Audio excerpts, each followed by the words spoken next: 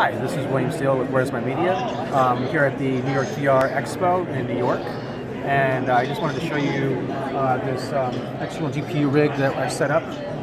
It's actually driving an HTC Vive with controllers without any problems. It's got a GeForce GTX 1070 in it, and this is running off of my 2016 MacBook Pro 13-inch.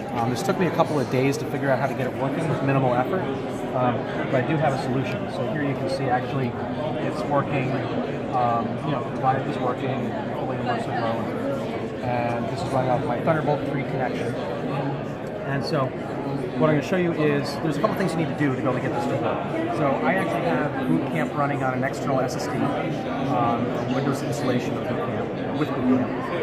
And what we're going to do is, there's a couple things you need to do to actually make this work. So the first thing you're going to want to do is, I'm going to shut down and we're going to start from scratch. So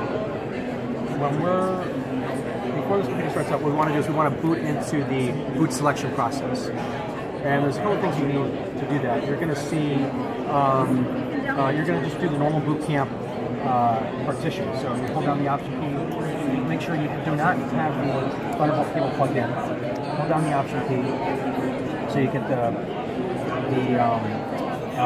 boot menu.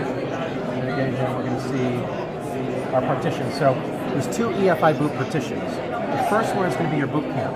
The other one is a set EFI boot partition that is going to free up system resources to be able to run the external GPU without crashing your Windows installation. So we're first, without the Thunderbolt cable connected, we're going to do the first EFI boot partition, which is the standard Boot Camp partition.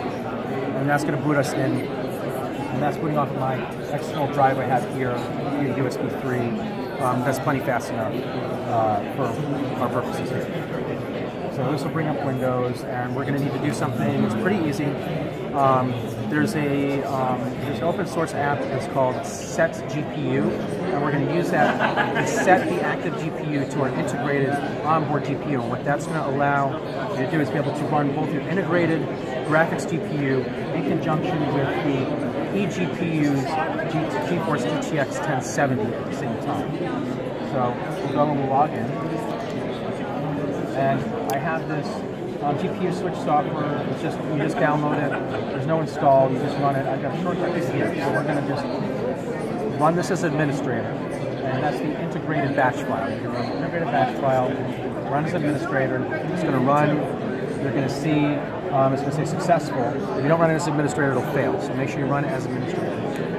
And just hit spacebar. And now all we need to do is shut down. Do a full shutdown. Again, without the Thunderbolt cable connected yet. And something else important to note. We do not want to use the right two Thunderbolt ports on the 13-inch MacBook Pro with Touchbar. So if you plug anything into those ports, the computer will freeze, Windows will crash, you might have to do a reinstallation. So you do not want to plug anything into the Thunderbolt ports, no USB-C, nothing, or it just won't work. It'll freeze. If you're in Windows already and you plug something into it, you'll get a blue screen of death. So do not do that. So we're going to plug into the left side Thunderbolt port first, and then just maybe give it a second, and then just, again, power and Option key to bring up the boot menu. And this time, when the boot menu comes up, we're going to select the second EFI boot partition. So we have the first and the second one on the right. We're going to select that, and we're going to boot off of that.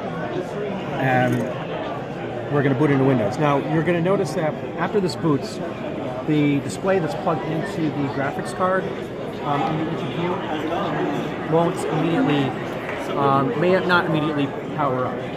If it doesn't, it's as simple as just unplugging the HDMI cable or the DisplayPort cable and plugging it back in. So let's see what happens here. There